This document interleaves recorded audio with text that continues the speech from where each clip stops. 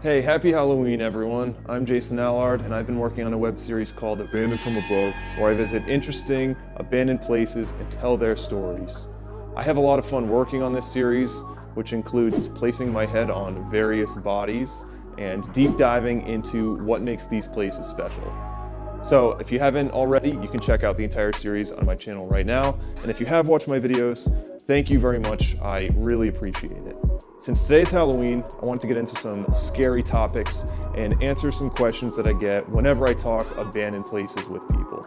So totally understand if you want to just turn all the lights on right now, because this might get kind of spooky.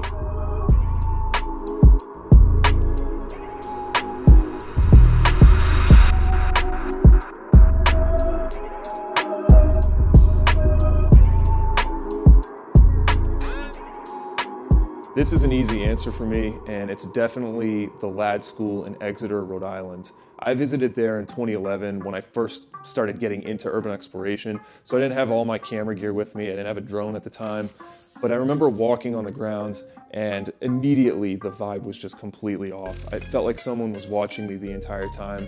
And this was a known place in Rhode Island where people had documented different signs of hauntings and ghosts and paranormal activity.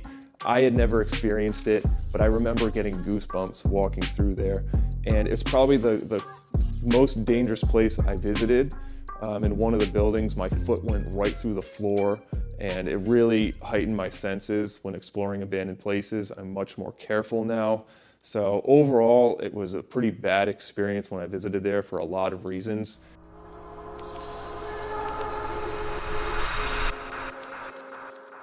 So I usually joke that when we go into abandoned places, I'm so hyper-focused on getting the shot that there could be a demon standing right behind me and I wouldn't even notice it.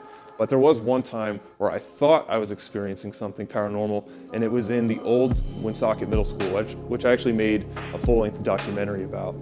And while I was walking through the school, me and the crew split up and went in different directions. So I was on one wing of the school and I couldn't see where everyone else was, but I could start to hear this piano coming up from maybe a floor above me. And I didn't know that my friends were above me, so I thought it was a ghost playing the piano. And it was very eerie because there was no one else in the school, so all sounds just echoed off the walls. And it wasn't until I went upstairs and kind of like sneaked around one of the corners and I saw my friend hunched over playing the piano that I realized that it wasn't a ghost. But you know, maybe something has happened around me while filming these videos, but I'm too preoccupied with getting the shots to even notice if there's something around me.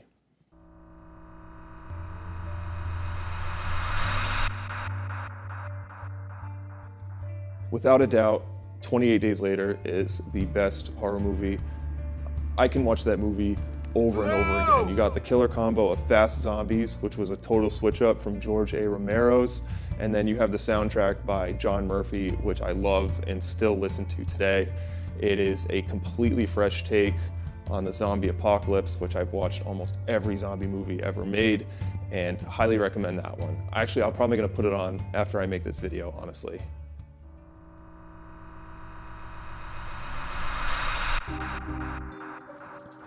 The one type of abandoned place that I would never step foot in is any sort of abandoned mine. I watch plenty of Urbex YouTube videos. One in particular is by The Proper People, which I'm a huge fan of, where they explore this abandoned mine complex and they're mapping the whole thing out, and it's pitch black and it's just the two of them. The idea of going into a place like that sets off so many red flags for me. So you can't pay me enough money to step foot in one of those. But I'm gonna link their video here so you can get the full experience on Halloween and see what I'm talking about. And maybe you'll agree with me, maybe you're more supportive of it than I am, but I'm totally good with going into any mine.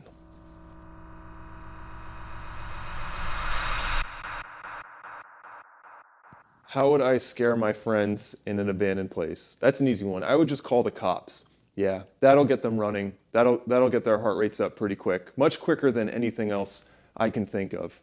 Yeah, just call the cops on them. That's the sound of the police! So this is a pretty extensive list for me. but near the top of it is the Maunsell Forts in Kent, England. And these are anti-aircraft fortifications built as towers sitting in the water off the coast of England. They were built in 1942, and they've just been sitting there ever since the war ended. So they're almost completely untouched. They're pretty amazing, interesting engineering feats. And I visited a lot of different defensive fortifications here in the United States related to World War II. But I would love to see a little bit more. I know I have a very big interest in World War II history. This is just a piece of that. And, you know, like I said, best of both worlds. It satisfies my interest in history and the abandoned at the same time.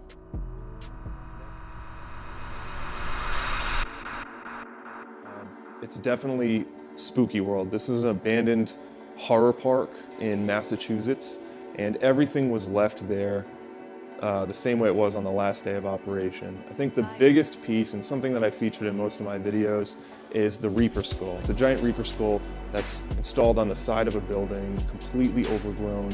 And what most people didn't know was that inside this Reaper skull was actually a door. And if you open that door and walk in, it leads into a horror museum with all the props, and it was completely terrifying because it's pitch black in there. You get the horror amusement park, and then you also get the fact that it's abandoned. So, you know, you put those two together and it's a pretty frightening experience.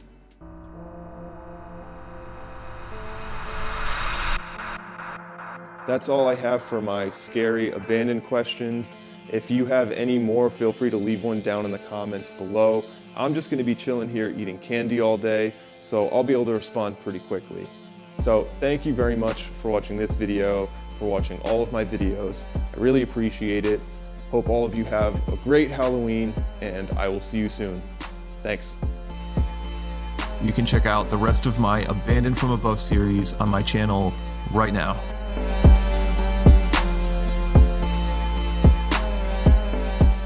Thank you very much for watching.